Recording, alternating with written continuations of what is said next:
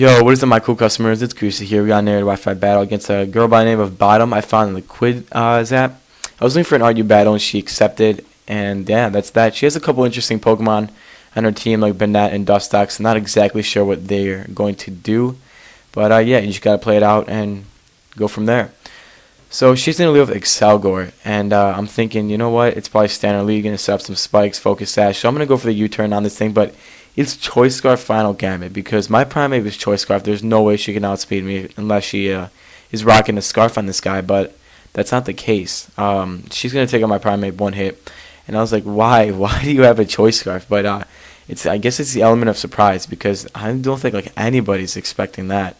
But I'm going to go with my Electros here. She goes into Banette, and she's going to set up a Calm Mind. Now, I'm an Acid Spraying Electros, which means that as I go for an Acid Spray, she gets a -2 special defense. So that's perfect because now she's at -1.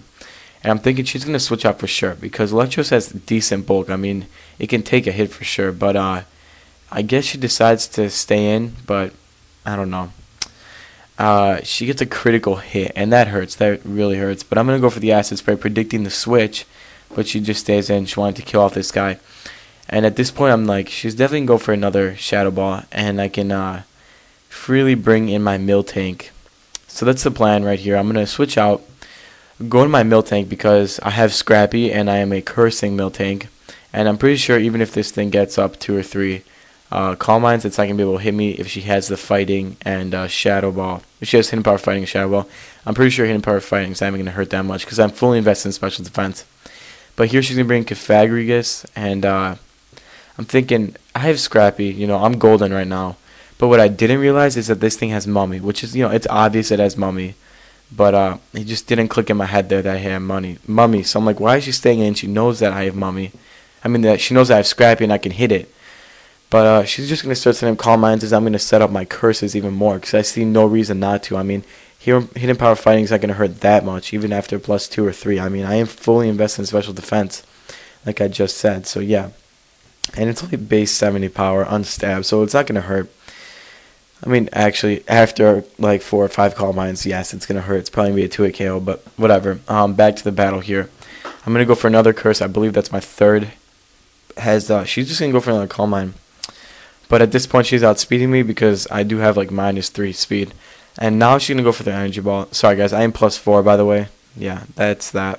But I have Body Slam over Return just because it can slow down a lot of fast pokes with 30% chance of paralysis. And that's always nice because it can save the battle sometimes. And regardless, you know, even if I'm like +3, +4, Miltank's not going to one-hit KO too many things unless they're like really frail. So I don't see like a point of running Return. But here I realize that the Mummy activates and I'm like, crap, I cannot hit this thing anymore. I'm going to have to switch out to Electros, mainly as Death Fodder, half as like hoping she goes for something that I can live or dodge or whatever, but yeah, mainly as Death Fodder. But I'm going to go for the Thunderbolt here, just wanting to get as much damage on it so Absol can hopefully come in and kill it off. What I could have done is gone for the Acid Spray, but at this point I didn't see, I didn't like see that it was helpful because she still would be +1, which would still hurt, and I'd rather just get some damage on it, hopefully Absol can kill it off. But Absol kind of fails at that. I'm not Life Orbed, I'm Lumberry, that's probably why. But she goes for the Energy Ball, and I'm like, you know, why do you have Energy Ball? Like, Hidden Power Fighting would have probably done work on my Miltank after +3 or whatever she was. Definitely would have one-shot the Absol. You know, you should not be running that. Shadow Ball, Hidden Power Fighting is just perfect. But she brings in Crocodile now after I kill off that Cofagrigus as I bring in Gligar. Now I'm thinking, why not just stay in here? I can get a Toxic off. If she's planning to stay in, I'm perfectly okay with that. I can get a Toxic off. I can just Roost Stall it. Maybe I can get my rocks up.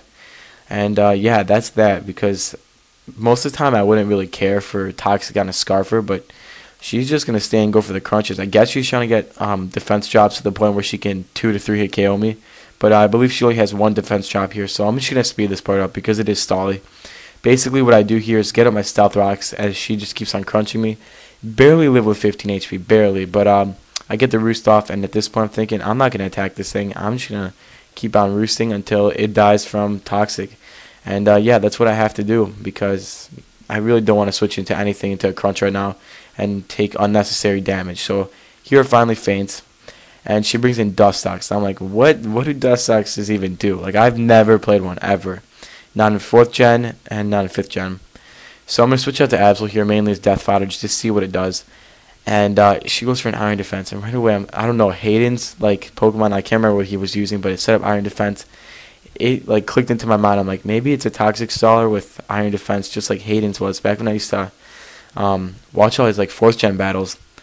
He used to use a Pokemon. I think his name was Molly too, but like he used to use one that had Iron Defense. I think Toxic Bug Buzz. I'm not exactly sure, but I feel like this is kind of like the same thing, so I'm gonna treat it like that. I set up a Swords Dance with Absol, which is kind of risky, but if I want to do any damage to it, I'm gonna have to set up a Swords Dance to hopefully get off a hit. But here's where things start looking good. I bring in Simipour. Now, she told me that this was fully invested in defense and HP, and no special defense EVs. So, Simipour got a crit on the Hydro Pump. Not sure if it mattered because his Life Orb boosted Stab Hydro Pump. That's gonna hurt. So, she's gonna bring in her Banette. I'm pretty sure I can live any hit. Shadow Ball's gonna hurt, but it's not gonna kill me. So I'm just gonna set up a Nasty Plot and hopefully take this thing out. She is +1, but I'm pretty sure I can still take it out because Hydro Pump, Life Orb, Nasty Plot, just enough stats. Stab too. I love this Pokemon. It's Hidden Power Ice. No, Hidden Power Electric. No, it's actually Hidden Power Grass, Hydro Pump, Ice Beam, Nasty Plot.